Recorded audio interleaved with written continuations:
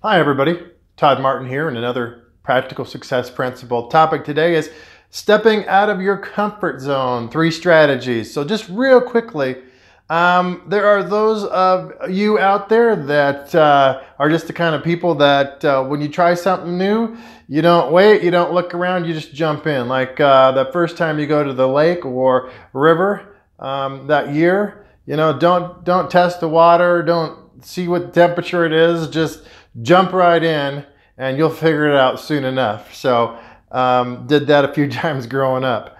And sometimes the water was a little colder than I was expecting. But number 2, if you're a little bit more cautious, you may want to spend a little bit of time and orient yourself. So for instance, if you want to learn, you want to go do ballroom dancing, maybe the place isn't to start in a fancy ballroom dance where everybody knows how to dance.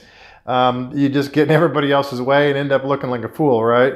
So instead of doing that, maybe you go online and you watch some videos and see some instructional videos online, and then even practice that at home. Secondly, you may go and find out if the local rec center or Elks Club or someplace like that may be doing some classes on ballroom dancing, and go ahead and sign up and take those. And what you're doing is preparing yourself for to go out and to go ballroom dancing. So that's a second way to do it, most of us, but don't delay.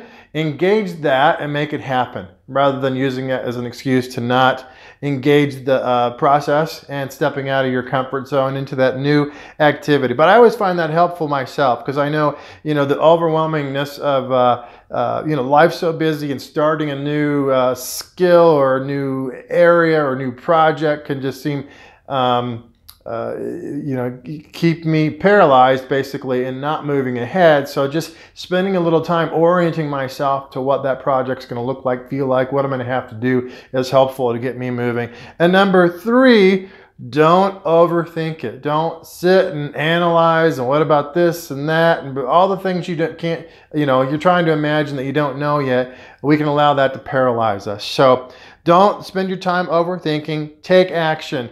Jump in, or probably better, do something to orient yourself to the project or task that you want to engage that is out of your comfort zone, and that'll help you ease into that. But once you've done that, don't procrastinate. Go ahead and get involved and take it to the next stage, because most of us, frankly, learn better by doing and being involved, rather than just watching a video or something like that online.